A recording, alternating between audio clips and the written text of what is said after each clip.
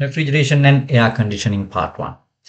Here we'll discuss about basic theories and thermodynamic principles behind refrigeration. As a start, let's move to basic difference between refrigeration and AC and ventilation. Okay, first of all, refrigeration is just removal of heat from one space or substance, and while the air conditioning is, it's not only related to cooling down, sometimes it may add heating up.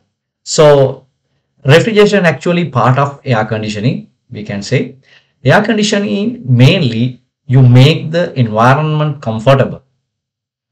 This may include heating or cooling, especially controlling humidity and purification of the air. So air conditioning is a combination of refrigeration, ventilation, both. Finally, what is ventilation is, it is just pulling out air from one space to the other space, just to replace the air. Right. Next, if we consider basic cycle of refrigeration, we can see a compressor which compress the refrigerant gas, and then it passes through a condenser where the heat from the gas is extracted. Then this cool down gas, it will become liquid.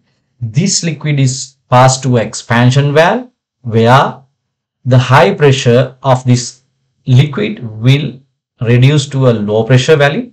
Then the refrigerant is almost at a position which is tends to evaporate. So this liquid will enter the evaporator where it starts evaporating. For evaporating, that heat is absorbing from the surrounding, and refrigeration takes that heat along with it, and it will convert to a gas. From the compressor, hot gas comes. After the condenser, it is high pressure liquid. From after the expansion valve, it is low pressure liquid, and in the evaporator, this liquid will become a superheated gas. This is the basic refrigeration cycle.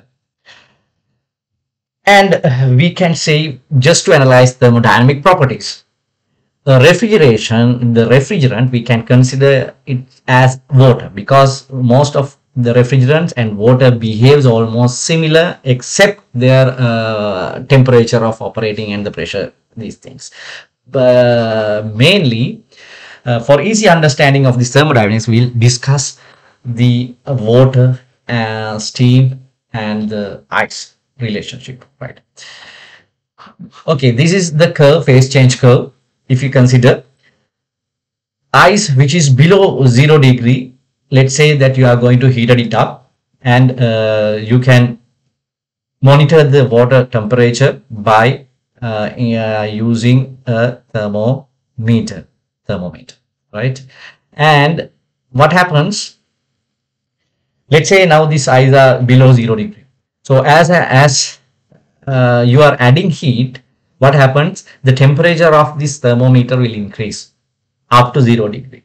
Thereafter, all of a sudden, that you will notice, even though that you continue adding heat, there won't be any increment on the thermometer. That means the adding up of heat is contained in the ice or water, and it used to some other purpose. It will not indicate as its surface temperature increment. So you cannot sense that heat. This region, you can say it is sensible heat, because that you can feel that temperature increment. This phase, we can say it is latent heat, because there won't be any apparent increment of the temperature. Instead, this heat is absorbed to change the phase from solid or the ice to liquid. Once all the ice become liquid, then again it starts to increase or shows the value on this thermometer. Again, that part we can say it is sensible heat, because we can feel it. Again, at 100 degrees Celsius, as the water starts to boil, again it will stop the increment of this temperature of the water. And that phase, it will continue until all the water molecules, liquid molecules become steam. During this phase, there won't be any temperature rise that you can feel. So it is, we call latent heat, because that you cannot feel. And thereafter, once all the liquid molecules vapor out, we can call it as superheated steam. Right? This is what is. And latent heat is that energy absorbed or released by a substance during change in its physical states. And sensible heat, when an object is heated, its temperature rises as heat is added. And we can say there are two phases. This is latent heat of fusion. This is latent heat of evaporation.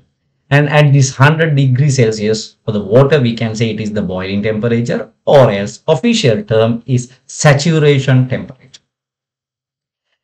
Then there is another thing that we have discussed. This is temperature against the entropy curve, and the curve like of this shape, and it has maximum temperature point we call critical temperature. Above the critical temperature, no matter how much pressure you applied on a gas or a steam, it will never become liquid. So in this curve, we call it saturated liquid line. Left side of this line, we can say it's subcooled liquid. There won't be any gas or steam molecule.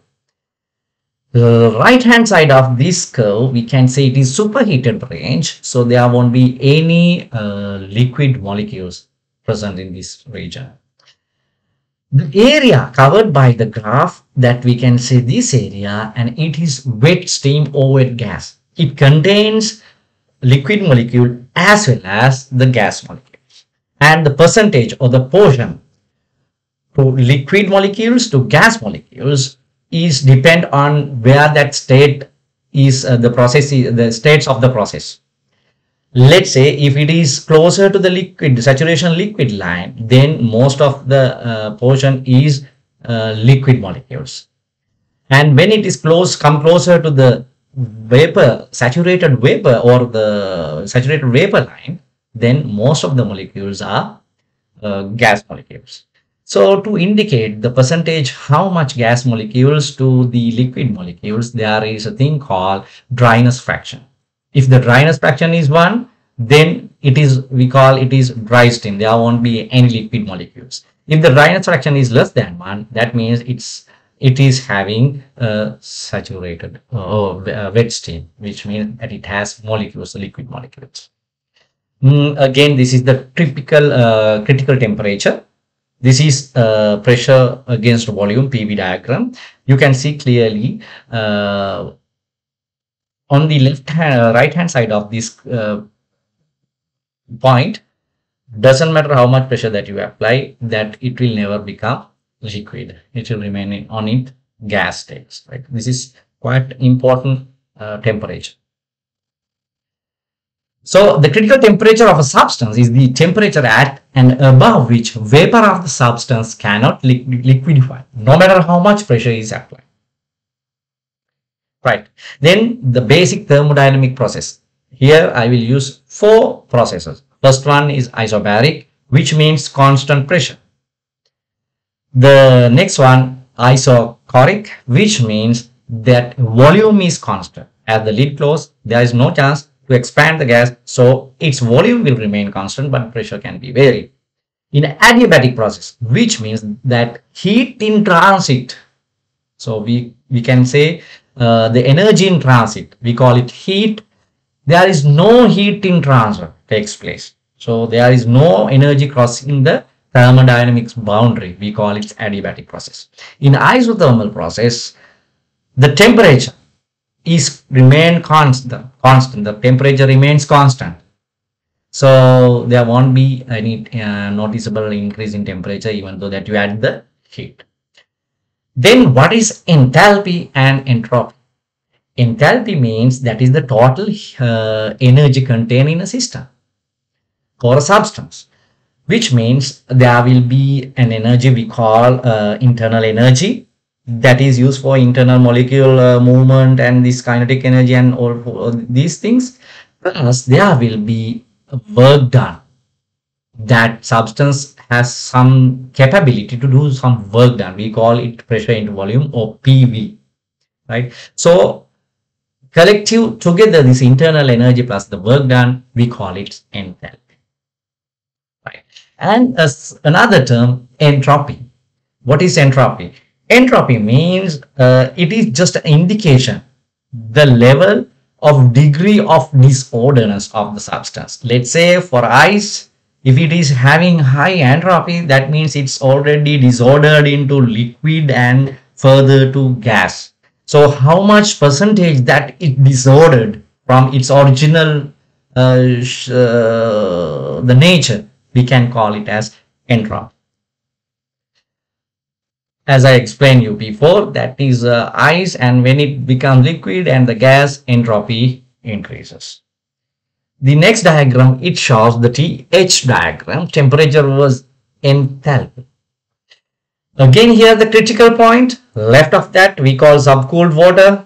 So the water, let's say as you adding up heated, the heat, the subcooled water will reach the saturation liquid line, then it process through the wet steam or wet gas zone, and then it will reach its dry steam region, we call superheated steam or saturated steam, dry saturated steam. Thereafter it will reach the superheated steam.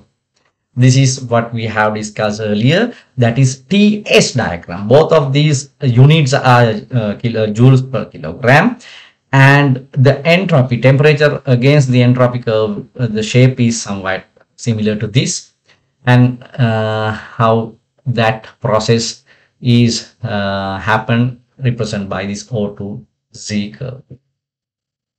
And we can say for a single component, the bubble point, boiling point and the dew point are the same. Let's say in case of this 100 degrees Celsius, that is the temperature where that the evaporation takes place, as well as the dew or condensation takes place. So we can say the bubble or the dew point is the boiling point. Yeah.